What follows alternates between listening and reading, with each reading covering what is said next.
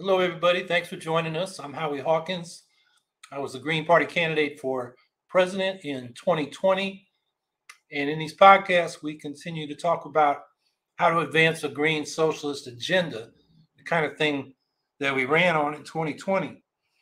And in terms of what went on this week, we just had the passing of Richard Trumka, head of the AFL-CIO. I think you can acknowledge that he's probably the most progressive head of the AFL-CIO since they merged in the early 50s. On the other hand, a lot left to be desired. I mean, throughout his career as head of the mine workers, he got them on board with the anti-apartheid movement and sanctions against South Africa. He did speak out against people in his let's see, by then he was Secretary Treasurer of the AFL-CIO. He made some good speeches in 2008 telling, white people in the labor movement, they had a problem if they couldn't vote for a black man. Not that we supported Obama, but Trumka was pretty good on racial issues, but not really. Last year, when the question of the relationship of police unions, who are not only racist, most of them, but also not in solidarity with the rest of the labor movement. And he was having, he just, incorporated them, defended their role in the AFL-CIO without really trying to do anything about it. So, on the question of race and class, he was pretty good. In terms of getting the labor movement moving again by emphasizing grassroots organizing at the shop floor, getting members involved in our unions, because a lot of union leadership doesn't want the members involved because if they get organized, they might elect new leadership. So they tend to, the default position is to go to outside consultants and do corporate campaigns to embarrass companies that we're struggling with instead of using workers' power to organize and, if need be, strike. So Trumka didn't help too much there. And then the other thing he was really not good on is the climate crisis and environmental issues. I mean, imagine Tony Mazzocchi, for those of you who remember him, who was top official in the oil, chemical, and atomic workers.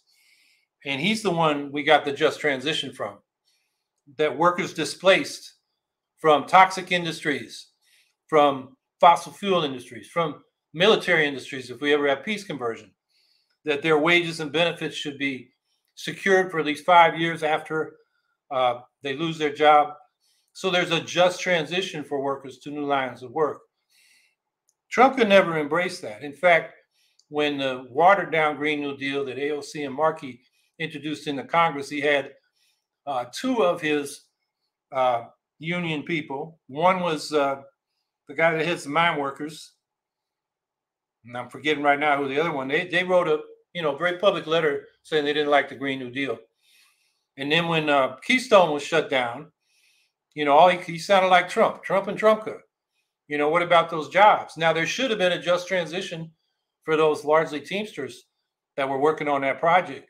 There wasn't. That's a problem with the Biden administration, problem with the whole approach to the way we deal with this whole transition to clean energy and the other changes we need to make for environmentalism. But if that was Tony Mazzocchi, as a counterexample, he'd had the labor movement out front on that. Trumka was very conservative. So that's sort of a balance sheet on Richard Trumka, and we'll see who the AFL puts in his place. I'm not sure.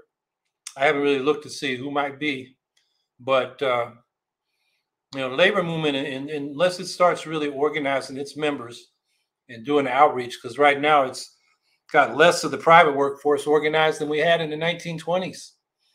It's pretty pathetic.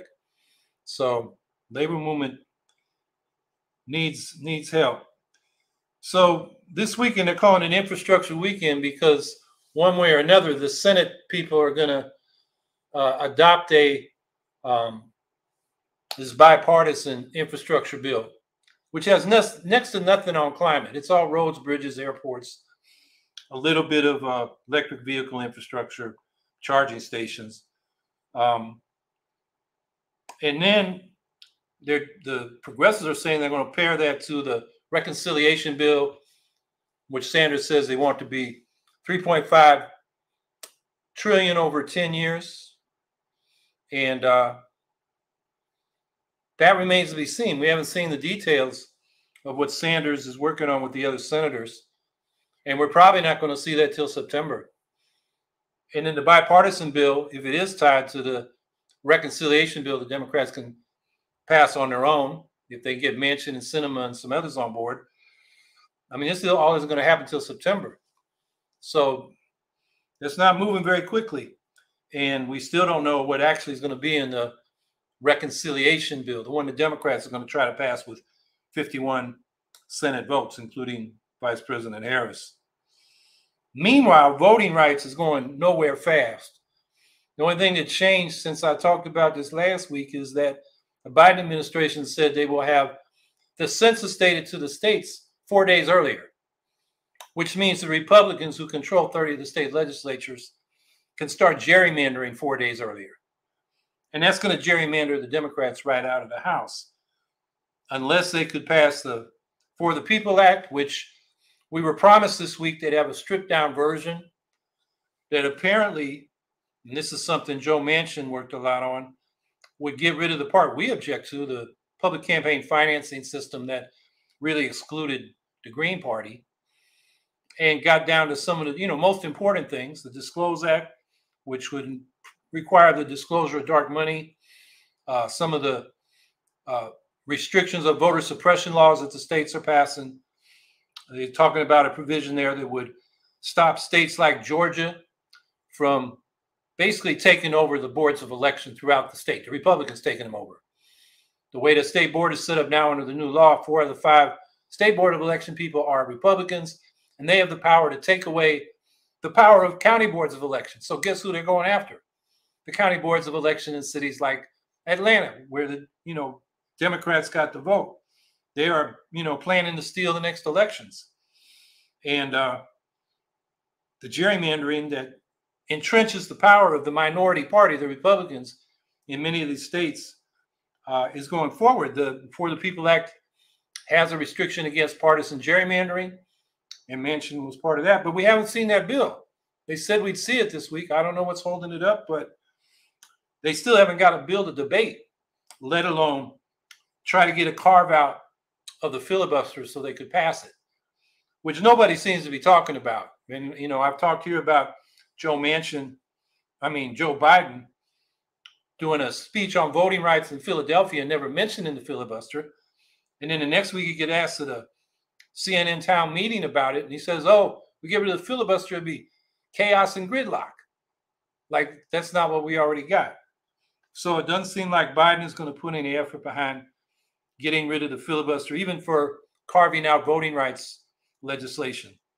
So the Republicans are out there doing their thing in the states, voter suppression, election subversion, partisan gerrymandering, and they are going to have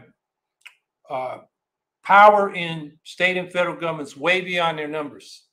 They're a minority party nationally, and in many of these states where they have the control that's, like it's a 50-50 state like Wisconsin.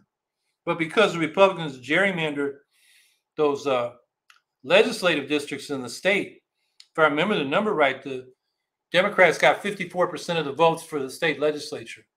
They ended up with 38% of the seats because the Republicans drew the lines. And they just packed all the Democrats into districts so the Republicans could win all the rest of them. That's what they're doing. And they're setting up to do in 2024 what Trump, in his bumbling, incompetent way, tried to do in 2020. And that is flip the presidential election. I mean, we know now the generals are worried he's going to try to invoke the military. General Flynn was saying that openly. We now have the correspondence within the Justice Department. Trump was trying to get them to decertify some state election results. Fortunately, the civil service lifers, I don't know if they call them civil service at the federal level, but the professional staff at Justice said, no, we're not going to do that. But now they can do it by controlling state legislatures through gerrymandering, congressional delegation through gerrymandering. And when they get to the Congress and they have to certify election results in 2024, they could just reject some states that, if it's Biden running again, won, he might win the whole election. They can reject the states like Trump wanted to do this time and declare the Republican the winner. And then, we've got a real banana republic situation. So this is serious, and the Democrats don't seem to have the urgency to get something done on voting rights. So that's all pretty negative. I'll close on one positive thing. I think we got to give props to Cori Bush for sitting there on the Capitol steps, drawing the nation's attention to the eviction moratorium that expired. I talked about that last weekend. And by the end of the weekend, she forced Biden to extend it by 60 days. Now, the reality is Biden just kicked it down the road. The courts may knock it down. The landlords are already in court, and the Supreme Court has taken their side in cases that would be a case law they could refer to. They say the federal government doesn't have the authority to do this moratorium, so it may be kicked down the road until the courts knock it down. Or if it lasts 60 days, what then? It's not like in the next 60 days, the 11 or 15 million people, whoever whichever source you cite, the people are behind on their rent and can't catch up. It's not like they're going to get all that money in the next 60 days. What happens then?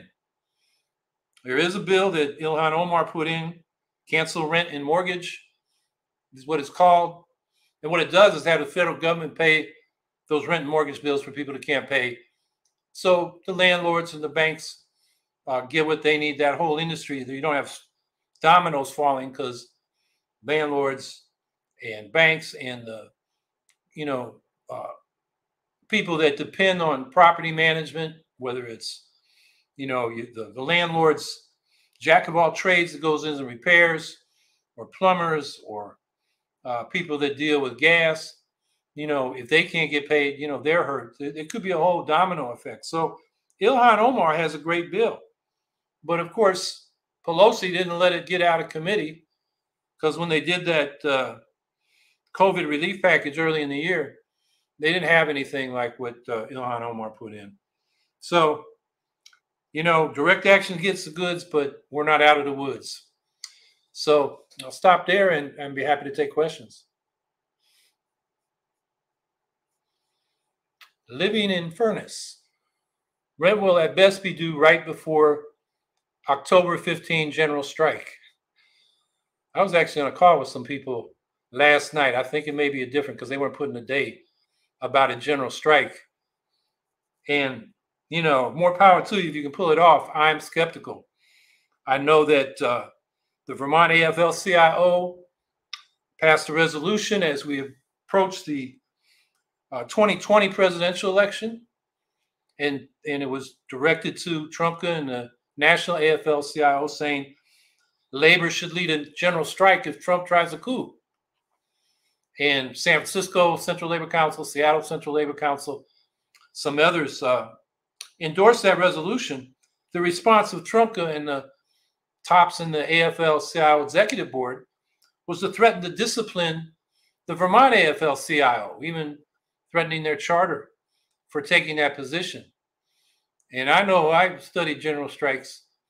You've always got labor involved, whether it's one of these strikes that grows out of a particular labor dispute, like the Minneapolis general strike, where the Teamsters were organizing trucking hubs and got brutally repressed, and the whole labor movement came out in solidarity, or the general strike in the UK in 1926 that was led by their National Trades Union Council, or these general strikes we hear about. France pulls them off a lot, Italy, but those are really demonstrations. It's 1 or 2 days. So yeah, October 15th would be a good time for people to come out on general strike, but people trying to make rent, can they afford a day off work? You gotta, I've been in unions, the Teamsters, and I know when we just talk about strikes over contracts, a lot of guys are saying, I can't afford to go on strike. I need that full pay. Even with a strike fund and getting some payments, they would be in trouble. So that is a big organizing task, and I doubt it can be done by October 15th. Although the one thing I think we should be prepared is if this voting rights and election subversion scenario that the Republicans are trying to pull off plays out, the labor movement should lead a general strike if they attempt to flip the election in 2024. So I think it's something we should be talking about, but not underestimating what it takes to organize a general strike. Z Manny, we need someone to write a book on the history of third parties since the 1990s to clarify the achievement of the Greens in this landscape. Maybe Nader should write it to get greater publicity. You know, I hadn't planned to run for president. I planned to write a little history of the Green Party, which of course would have gone into all the other efforts at third parties that were started and failed while the Greens were plugging away. And if I ever get to that, I don't know if, you know, I could co-write it with Ralph Nader. He might write an introduction, but that would get it some attention for sure. I think that's a great idea. And that book needs to be written. And I hope I get the chance to do it. We'll have to see what happens, you know, whether I run in 2024, we're going to decide that after the midterms. We got a huge battle here in New York to get the Green Party ballot line back. New York now has the most onerous ballot access requirements, not only of any state in the nation, but any nation in the world that I can find. I mean, this is prohibitive. We have to get 45,000 signatures in 42 days next April and May.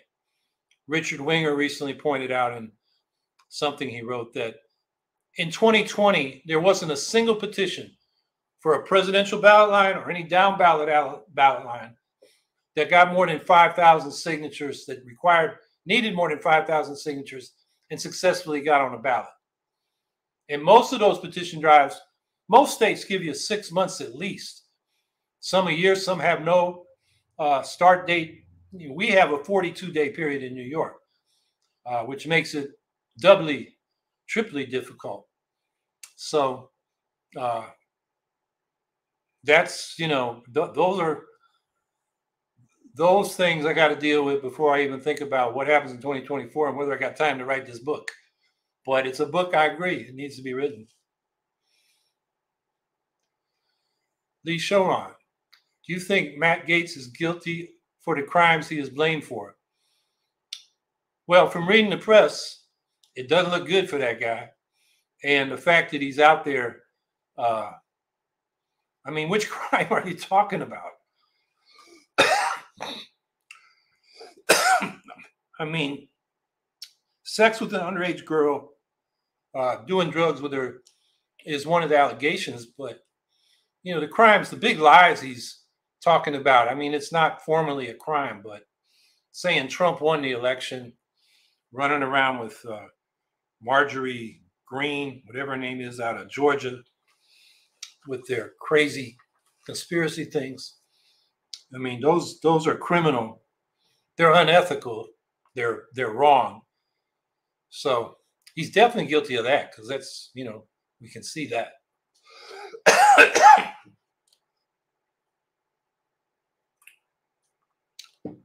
The Revolution Continues blog. Ohio gives a very short windows to collect a large number of signatures to get an independent on the ballot, which is what the Greens are forced to do here. That's in Ohio. I can't remember off the top of my head what the framework is there. I know when we were running for president, we were trying to get the Ohio Green Party to put favorite sons and daughters on the petition and start petitioning.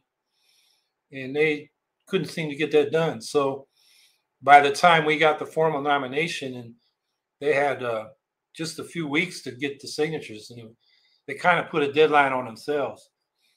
But if you know what the window is, type it in and we can talk about it. But as far as I'm aware, the only state that has a shorter than 6 month timeline besides New York is Texas. And it seemed, you know, off the top of my head, I seem to remember it's 78 days.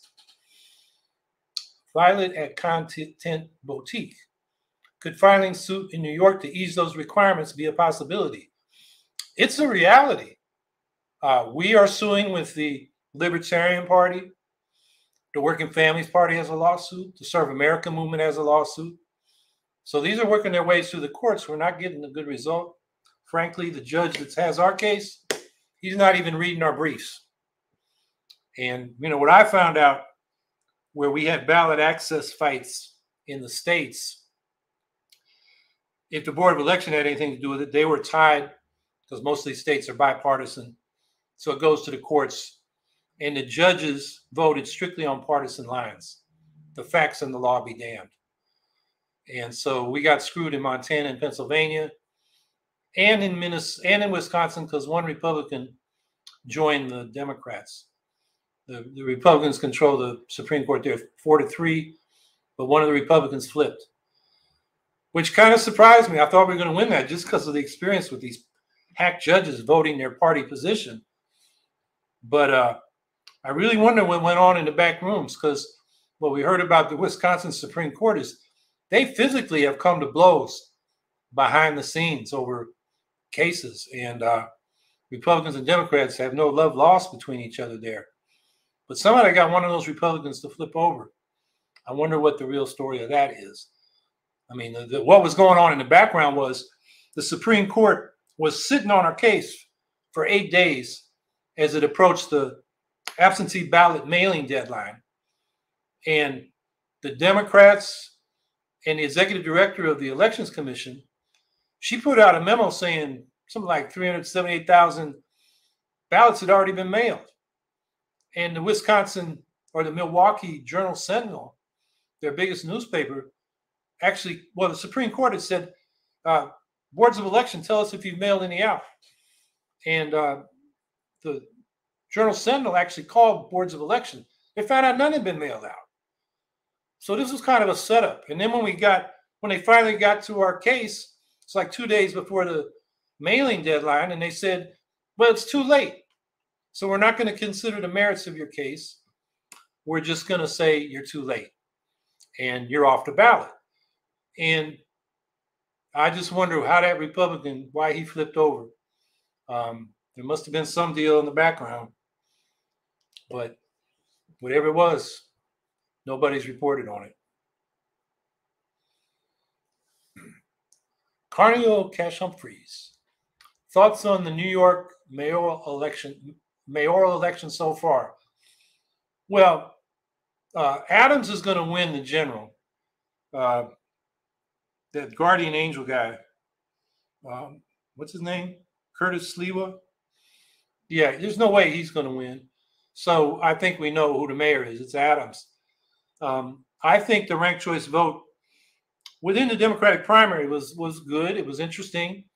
There was an exit poll that showed 95% of the voters found the ballot simple to fill out, and 77% want to keep using ranked choice voting. And it was almost a big upset. Garcia was actually in third place when they counted the first round, a little bit behind Maya Wiley. And as they went through the tallying rounds, everybody got eliminated and their second choices allocated until more of those people's second choices supported Garcia over Wiley, who was the most progressive in the race. So it ended up being Garcia and Adams in the end. And it was like 51 to 49% or 50.5% to 49.5%. And on election day, he was like 31 and she was like 19. So it did show there was Adams has a thin mandate. And you got to watch the establishment Democrats are saying, see, he was pro-police, and he's, a Joe Biden Democrat. Therefore, the progressives are losing ground. Of course, they're reiterating that with what happened with Nina Turner last Tuesday. I mean, one of the things, there's a great article in American Prospect on how the dark money, super PAC money, really went after Nina Turner. Millions of dollars in negative campaigning against her. It seems to have turned the tide. So that's another thing. One of the things we say in ranked choice voting is it doesn't pay to go negative if you're a candidate, because you want the second choices of your opponents or their third choices. And the problem is with these super PACs that are nominally independent of the candidates, they can go as negative as they want, and the candidates have plausible deniability. That's not me. I didn't talk to them. But of course, these super PACs, they don't directly have to talk to know what the messaging is or what the negative messaging needs to be. And in fact, the interesting thing about this American Prospect article, the title was something about red box. Chanel Brown, the woman who won, had a red box on her website, basically saying, here's what's wrong with Nina Turner, and people need to get the word out. It's like and then the super PACs, did that messaging. So it wasn't a direct communication to them, but they could hardly miss it. When I say red box, literally a box with a red line around it. So look that up in American Prospect. I can't remember the author's name. He writes good stuff, and it came out this week.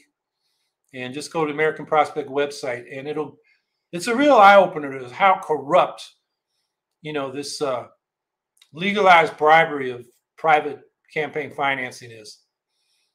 So that's getting off the New York mayoral election, but yeah, Adams is going to be the mayor with a mandate that is pretty narrow, and we'll see if he recognizes that or he doubles down on what he won with and alienates a lot of the base he'll need to get reelected. Z Manny. Are other third parties in New York lining up against their new ballot access policy? It would begin to unite behind a media campaign to build public pressure. Yeah, I've been talking with libertarians and another group called Unite New York, which is part of Unite, I think it's Unite US or America. And I don't agree with them on a lot of things. They're for ranked choice voting. They're also for these top 4 or top 5 primaries, which is going to be bad for third parties, because if you're a small party and you don't make the top 4 or 5, you aren't in the general election. I think every party should have an opportunity in the general election. But, they have some money and interest in making ballot access easier. So I'm not the right person to talk to working families. Maybe some New York City Greens can talk to them. They're kind of working on their own path. But I'm not sure enthusiastically, because they can get on the ballot by cross-endorsing the Green gubernatorial and presidential candidates, which they always do. Same with the Conservative Party. They do the Republican side. Who am I leaving out that's a third party in New York? There was an Independence Party, but that was kind of a transactional party. I'm not sure they're trying to get back on the ballot. And they're not very principled. So anyway, yeah, we are working with and open to working with the other third parties to get a new ballot access policy. I have on my website under the policy, what's it called? Policy.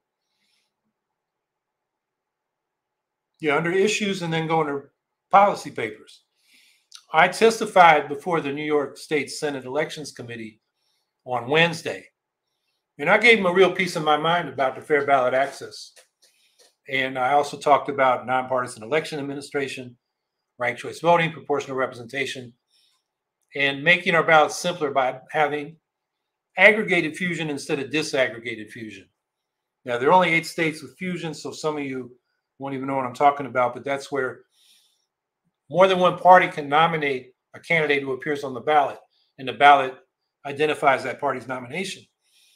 In disaggregated states like New York, every party has a line, and then the candidate appears in their column for their office after each party's line. So, for example, I've run against Andrew Cuomo. He's always on the ballot 4 times. I'm on there once for the Green Party.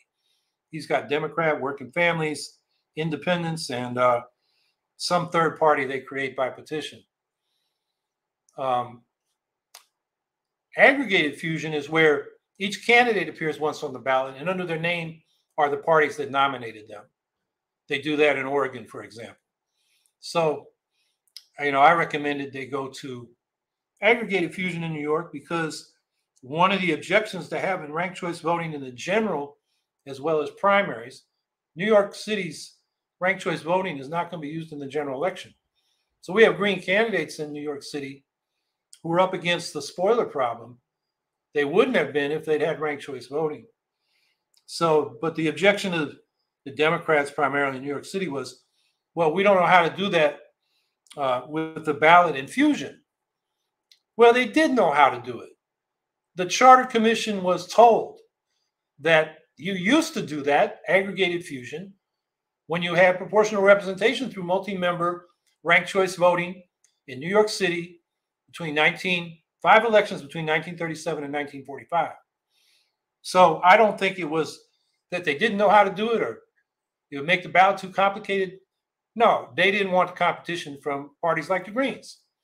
If we have proportional representation in New York City, you know, good 10 or 20% of the council at least would be Green. So that's why they didn't do it.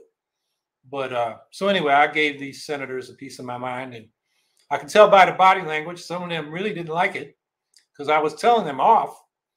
You know, I told them that law y'all passed, and that's what I said. Y'all passed this law that is not only the most difficult of any state in the nation, any nation in the world that I can find. And the chairman of the committee, he avoided eye contact with me as I said that. So, but sometimes you just got to tell them the way it is. A couple of the senators, you know, I think were more interested in what I was saying. I talked to them afterwards. You know, I think with one of them, I can really work to maybe get a, you know, ballot access legislation that this senator can introduce, and then we can campaign around in 2022 and pressure the so-called progressive Democrats, the DSA Democrats who have been silent on this issue, you know, to support fair ballot access or be called out for being voter suppressors, because suppressing parties is suppressing votes. So, yeah, we're going to work with other parties, and the Greens are going to have their own message out there too. Jordan David, who to vote for in California recall? Even voting no, we have to pick someone. Green Party has not produced a viable candidate. And then Mike Feinstein says Dan Kapilovitz is the leading Green, has his Twitter number there. And I remember Mike pointing him out. I think there may be 2 Greens. So if you don't like Dan Kapilovitz, I don't know what to tell you. I haven't looked at the candidates. I'm here in New York. I got enough problems here.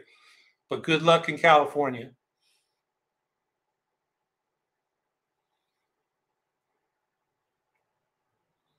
Vicky Corden, what about Green candidates in Florida?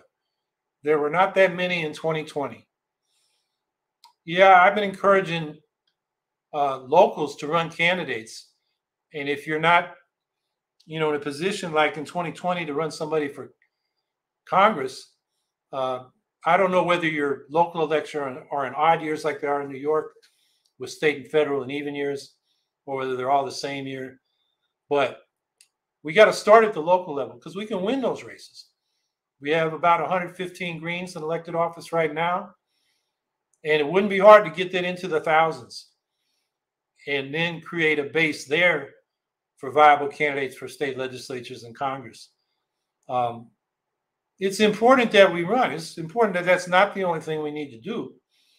As I've been saying all along, we need to be out there talking to voters, deep canvassing, going out and listening, not just preaching at them, building relationships, demonstrating that we're concerned about the issues by being active between elections as well as during elections. But we also got to run candidates. You know, this discussion last night on the general strike, you know, these people were saying we got to do direct action. The squad and the progressive Democrats aren't getting it done. And, you know, they were saying how all this pressure would, you know, like Cori Bush's sitting on the Capitol steps is, you know, we got to make it uncomfortable for them. But I pointed out that You know, we've had massive demonstrations like against the Iraq war during the buildup. But the Democrats, most of them voted for the war. And we moved from a core of 25 against the war to 125 over a year of very intense organizing and lobbying. But still, it wasn't a majority of the Democrats opposed to the war in the House. And that's because if we don't have candidates that threaten to take votes from them, the Democrats can ignore us. You know, what are we going to do? Vote for Republicans? So that's why we've got to run candidates. And, you know, Florida, you need to talk to the Greens in Florida. I do know they have had some candidates. I'm not up on what's going on this year or next. But, yeah, Greens got to run candidates as well as do those other things for sure.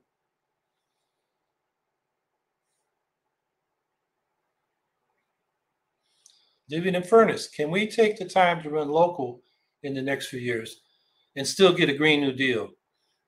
Millennials like me face elderly years of turmoil. Yeah, well, I think it's before you get to be elderly, brother or sister. I don't know what living in Furnace is, what gender that is, but we're in it.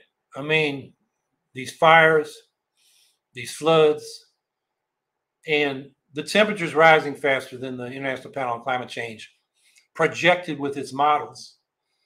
And we're reaching tipping points like Arctic ice melting.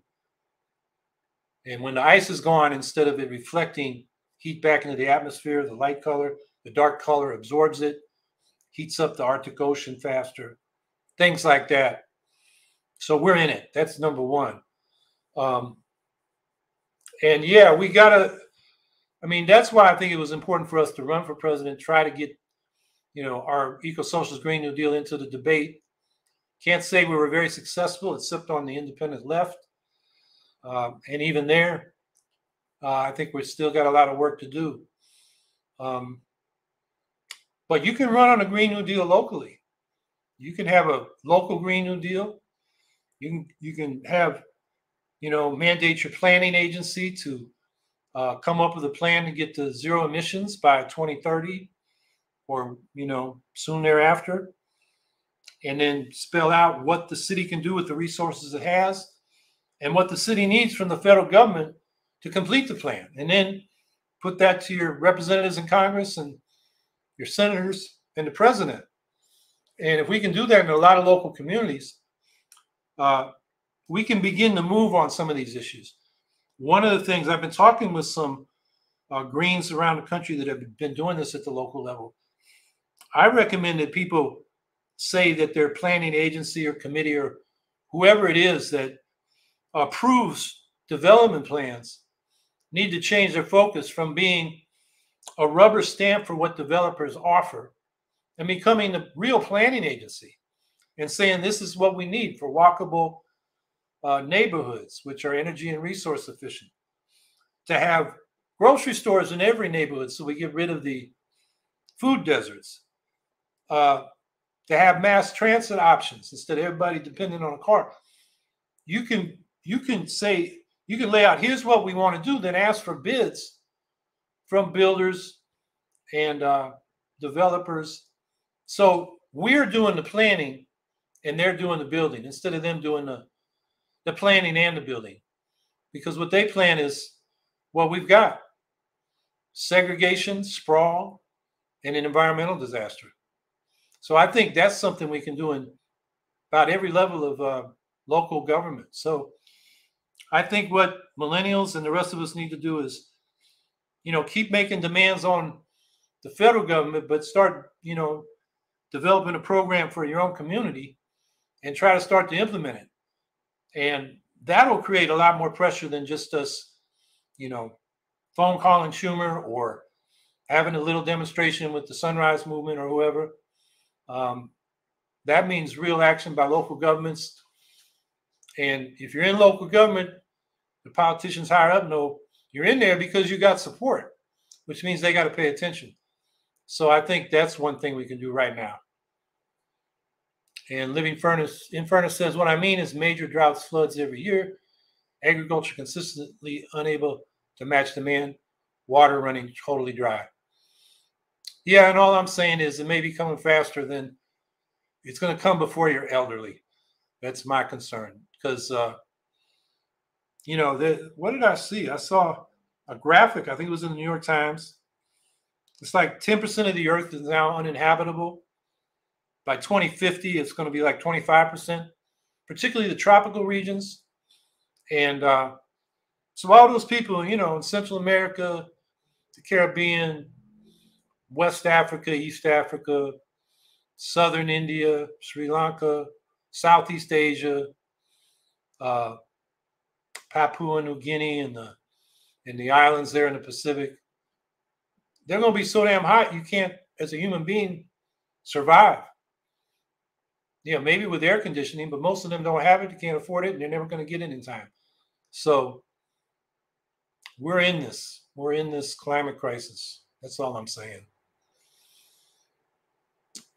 Carrie Chet Campbell, the other Green Party member on the ballot for governor in California is Heather Collins. Okay, thank you for the information. I don't know her. I'm not going to comment. Hello, Howie. Are the Australian Greens affiliated? This is Strongflower. Hello, Howie. Are the Australian Greens affiliated with the reparations of Australian Aboriginals in a similar manner to the American Greens' support of U.S. Black reparations? I don't know the answer to that. I do know that the Australian Greens are concerned about reparations for the global South. They are giving money to the Papua New Guinea Greens Party. They just gave $10,000 to them. If you go on my website, I have an appeal for Americans to send them some money. They still need to raise a few $1,000s for their Congress at the end of this month. The Papua New Guinea Greens are the only party there that is feminist, pro-LGBTQ, wants a different development model than, tearing down the rainforest and replacing it with palm oil plantations, which is an ecological disaster. They have a different development model. They now have a member of the Papua New Greens Parliament, and they're getting ready for elections next year. If you find that article on my campaign website, howiehawkins.us, take a read and see if you can't contribute some money. You got to wire it to them. They can use it. As far as reparations for Australian Aboriginals and the Australian Green Party, I don't know. But I'm sure you can find out online by going to their website and looking at their platform.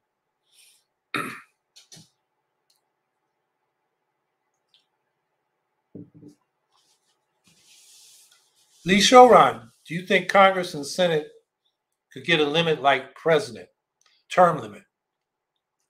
Because a lot of them been there for years. Oh man, yes.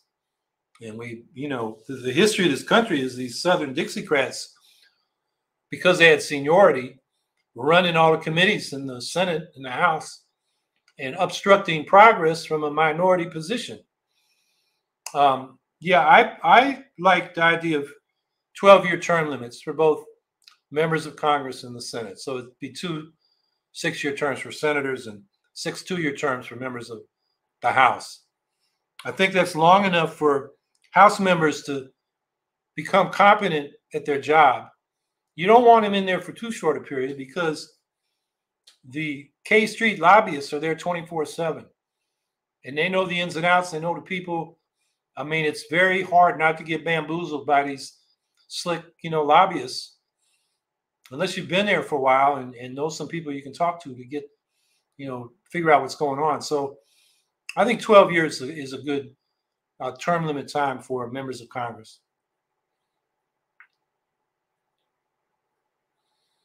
Mary L. Sanders. Green candidates can consult the GPUS Eco Action Committee for their Green New Deal platform help. Okay, there is a committee, do Eco Action. They have a call out right now for people to call Schumer, put more money into the climate action parts of these infrastructure bills. Personally, I recommend the Eco Socialist Green New Deal budget that I ran on frankly, from what I've seen, it's the most detailed Green New Deal plan out there. We show our homework. We come up with what we think are realistic costs, and we explain, why we came up with those numbers and what it would do in all sectors of production, not just power production of electricity, but the manufacturing, transportation, buildings, and agricultural sectors, which often get forgotten. The production of power is 27% of the country's carbon footprint. Transportation is 29%. I think manufacturing is 22%. Buildings are next, and agriculture is the least. But the thing about agriculture is it can become a carbon sink if it goes to regenerative organic practices and rebuilds carbon-rich soils. So even though it's like 11% of our carbon footprint, it can not only reduce that to zero, it can go negative, which is what we need right now, because if James Hansen's target, the climate scientist that was at NASA for a long time, his target of 350 parts per million is the goal. We're at 420 parts per million now.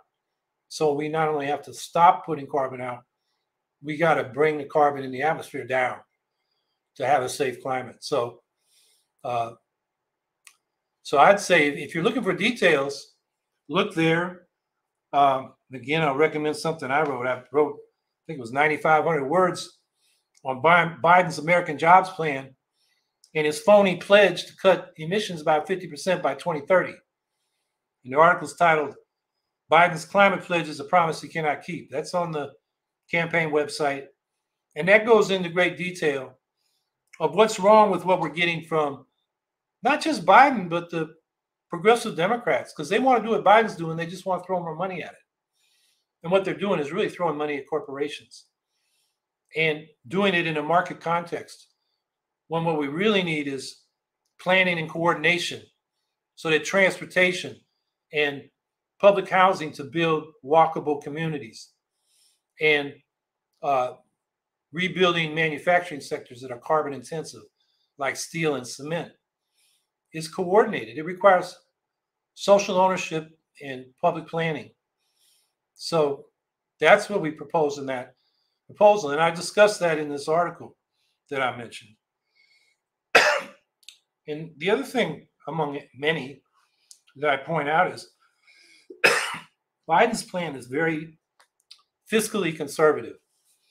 The number he got, which at that point was 2.3 trillion, was based on what he thought he could get from corporate taxes. And that's the pay-go policy of Congress, which means you can't spend money until you've covered it with taxes. We're in a situation where we got to spend this money even if we have to borrow it, because the climate crisis is on us. And the more we dally, the more it's going to cost us in the end, because destroying farmland and land where people can even live is a lot more expensive than borrowing some money to put the proper investments in for clean energy and clean production.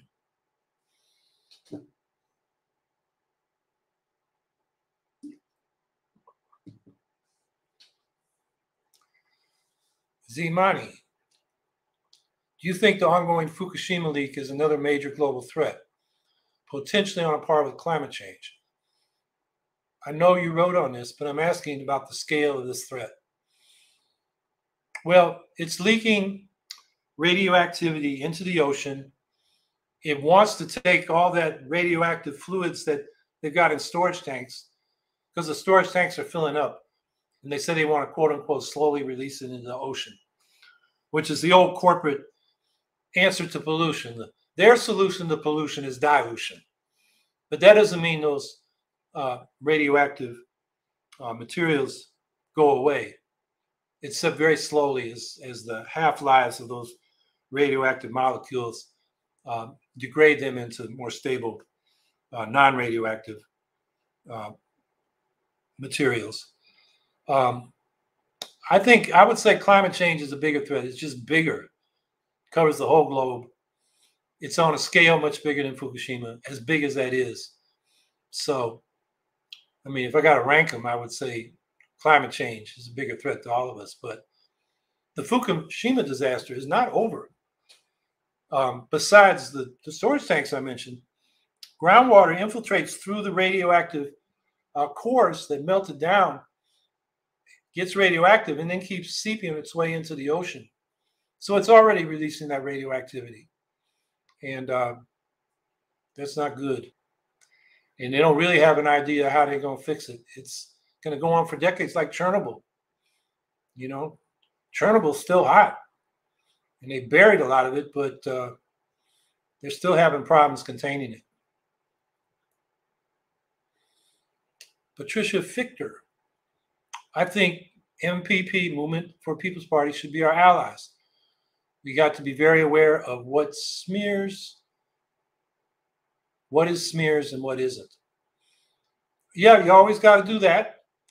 And I think the local MPP groups vary. I think we really got to do this at the local level. That's the way we're going to, I think, build alliances.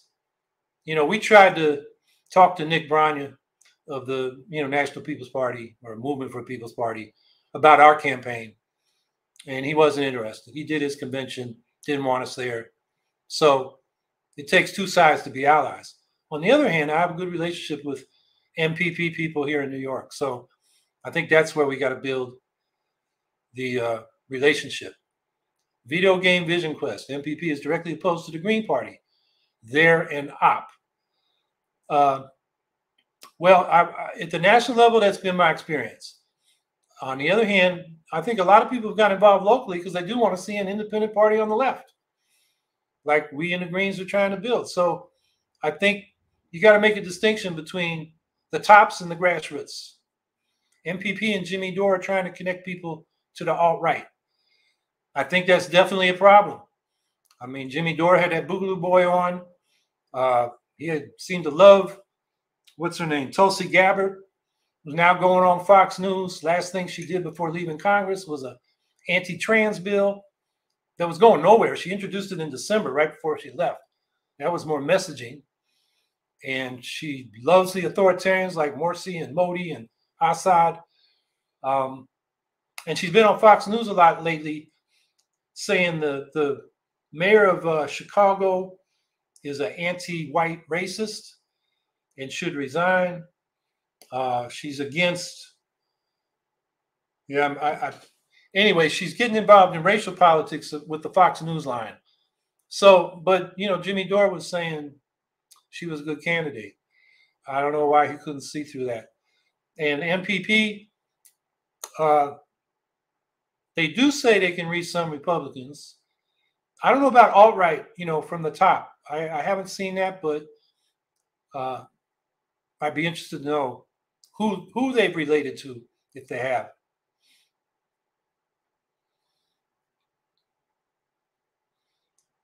Kara Brown, Howie Hawkins, isn't it true that the People's Party don't have enough money to fund even one House candidate? I did see that in an article in Washington Babylon. Their reports to the IRS, because they're a 501c or a 527 organization, they got to report to the IRS. Like 70 or 80,000, which really is nothing. I mean, the Green Party is pretty broke, but we raise that kind of money in local state parties and nationally all the time. So that's what was reported there, and you can look that up. It just came out this week. Washington Babylon. Forget the author's name, but Washington Babylon's Ken Silverstein's baby. Ken helped start Counterpunch with Alex Coburn back in the day. He's written a lot of great articles. The one I remember the most is he wrote it for Harper's about how Vernon Jordan took Barack Obama around to be vetted with the Washington elite and really set him up for this is right before he started running for the 2008 presidential race. That was great reporting. So anyway, what I'm saying is that Washington Babylon's, I think, a reliable source. And so check that out. And that's the only report I've seen on their money. I just actually saw that this week.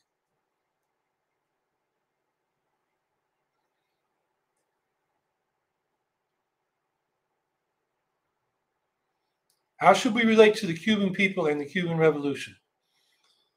Well, we should be in solidarity with the people. That means lifting the sanctions, this blockade the U.S. has had on Cuba for 40, 60 years. The stated purpose is to move Cuba toward democracy. I think all these kind of sanctions, along with the other things we did, like try to assassinate Fidel Castro and other Cuban leaders, invade them with the Bay of Pigs, terrorist activities by people on our payroll, all that just gives the Cuban government a reason to be repressive toward anybody that dissents from them. So it doesn't promote democracy and human rights. And Cubans, they need help. They need syringes. They've got the vaccines. They don't have enough syringes because of this blockade. And the Cuban Revolution, to me, was throwing off foreign interference. Batista was a tool of the United States. That's who they threw off. And so I think continuing the revolution is continuing or discontinuing the U.S.'s sanctions against Cuba. Now, in these recent demonstrations, I believe it's a fundamental human right to go out, demonstrate, petition your grievances to the government, and not face repression. So that doesn't mean I'm not critical of the Cuban government leadership in some respects, but our primary responsibility in this country is to get our knee off the neck of Cuba, and that means lifting the sanctions.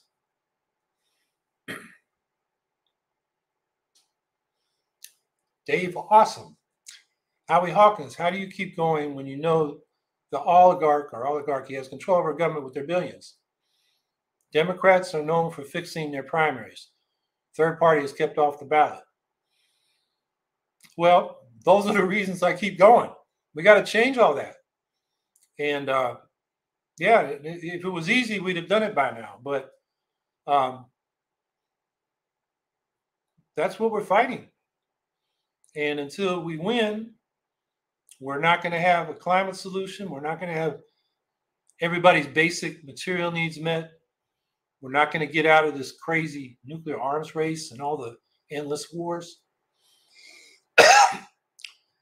And in fact, if we don't do something quick, we're going to lose at least the appearance of an electoral democracy. What the Republicans are doing in the states and the Democrats seem unable or unwilling to stop. So I just keep going because, you just laid out what the problem is and what we need to do. And, just to say a little bit more about that, part of what keeps me going is just knowing history. Most movements, push and push and push and don't seem to be getting anywhere until suddenly they break through. And that's just been the history of movements of all kinds throughout history. So that's one thing you got to keep in mind.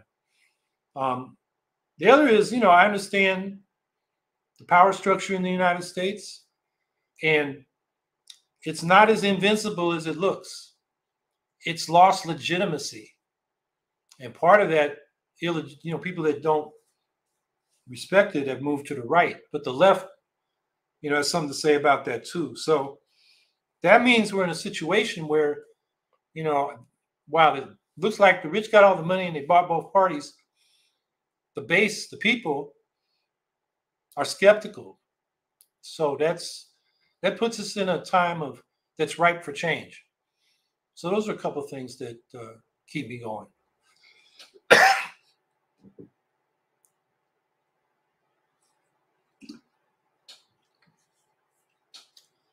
So that's 1 hour. I don't see any more questions.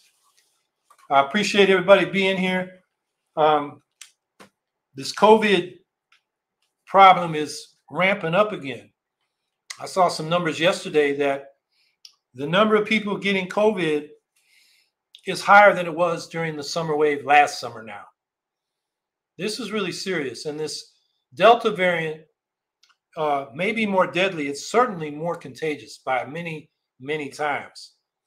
So, I urge people, if they haven't, get the vaccination. And a lot of places are, reinstalling, masks for indoor events. I think that's what needs to be done. I'm kind of tired of hearing from people that are opposed to vaccinations or mask mandates.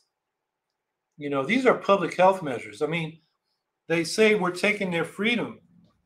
Well, if I have a business, don't I have the freedom to make sure everybody inside there's not a typhoid Mary in there, making all my customers sick? And the idea that these are big incursions on our civil liberties. I mean, next thing these people will be saying is, we don't have to drive on the right side of the road because I feel like driving on the left side of the road. And you're impairing my civil liberties. I mean, this can get ridiculous. So I'm really tired of hearing that. So I'm just saying, you know, be careful out there. And, you know, it could get worse in the fall. Kids are going back to school. They're not vaccinated. And we got geniuses like this guy Santis in Florida, Governor Santis, you know, basically prohibiting local school boards and schools and municipalities from mandating masks for settings like school. I mean, he's setting up people to die. And I think that's totally shameful. So anyway, be careful out there. Have a good week, and we'll see you next week.